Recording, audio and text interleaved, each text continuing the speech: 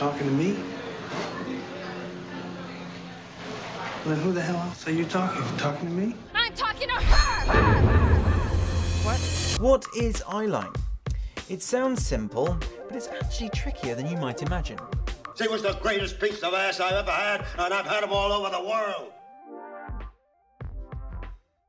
Report back to me when, I don't know, when it makes sense. Welcome to the Director's Toolbox. My name is Rob Macfarlane, where we analyse film and TV to show you just how they do it. Eyeline is the line the audience creates in their mind between two characters or a character and an object. So why is the eyeline really that important? Well, what it does is it actually helps the audience understand who is talking to who, and it also allows us to understand screen direction. Where are characters in conjunction to one another? Where are they in the space?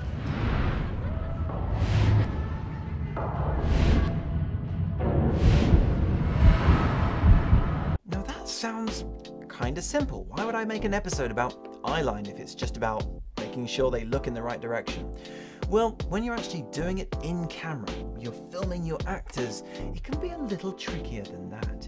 Because sometimes you have characters on different elevations. Sometimes they might be standing in the same space, but one actor is quite a bit taller than the other. But when they actually look at one another, the camera may actually make it look slightly different, especially if you're using a Dutch tilt.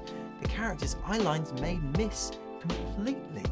Therefore, whenever you're doing this, to get a correct eyeline, you need to ensure that you actually reference your other image, your opposite image in that conversation, to make sure that your eyelines match.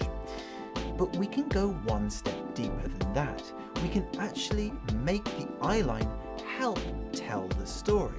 By changing where and how your characters look at one another, we can actually enhance the experience of your story, the experience of that emotion. There are people who pay a lot of money for that information. Ci sarebbe parecchia gente che pagherebbe parecchie picciole per informazione così. So how do we use eyeline to enhance the drama of your scene? Well, you can start to think about height, or more specifically, changing the height of your characters so they actually have to look up and down at one another, depending on where you put them, to enhance that moment. It's over, Anakin! I have the high ground! And this is something that you can play with in your scenes, such as this moment from Arrival. But we can go further than that. What if you don't want your characters' eyelines to meet? What if this is a way of showing that your characters aren't connected at all? This scene from A Social Network shows this in a brilliant example between two characters. Now, we wouldn't normally expect to show an eyeline between two characters on a telephone because they're not in the same room. I'm not mad. I mean, I guess she just likes the attention. See, Gretch, I told you she's not mad at you. I can't believe you think I like attention. Okay, love ya. See you tomorrow. But you'd be surprised. Many movies will actually show characters looking at each other even though they're not in the same room because they're on two phones. This helps us understand that they are connected, that they're talking to one another. But David Fincher takes it a step further by completely putting the characters on opposite sides of the screen, looking away from one another. We really understand that the characters do not see eye to eye on this subject, quite literally, and it enhances, therefore, our understanding of their conflict. Holy shit! Fire! What's wrong with you? Another way of using eyeline is, well, we tend to move where we're looking. But how do we use this to enhance our scenes? Most movies will have given the lead character, or all of the characters, a particular desire. And this desire tends to be in another physical location to where they are at that moment. Take, for example, The Wizard of Oz. There's Emerald City. Oh, we're almost there at last, So most of the time, you're going to move your protagonist in the direction of their desire, their goal.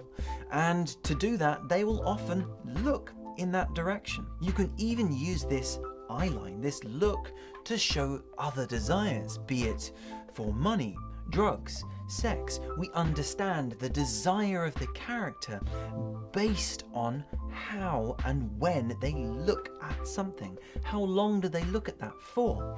But we can take it one step further. What if that character doesn't want to let another character know that they have this desire, that they want this object, item, or thing? Well, maybe they would avert their eyes, change their eye line, not to give up their inner desire. What if you have a woman who finds out her husband has been cheating on her, but to exact her revenge, she must convince her husband that everything is normal and fine? How would her eyes convince her husband or reveal that something is wrong? When we know someone intimately, we understand how each other's looks reveal our inner world. We know when something is wrong just by looking at someone's eyes. So when doing your scene analysis, think about what your characters would be focused upon. What would they want to look at? Or what would they not want to look at, and why? I can't watch! And then you can really get an idea of how you're going to direct the scene. How is your eyeline going to tell the story? Thank you for making this far in the episode. Don't forget to check out this link above and the link down below to my Cinematic Language 101 course to help you master your cinematic language.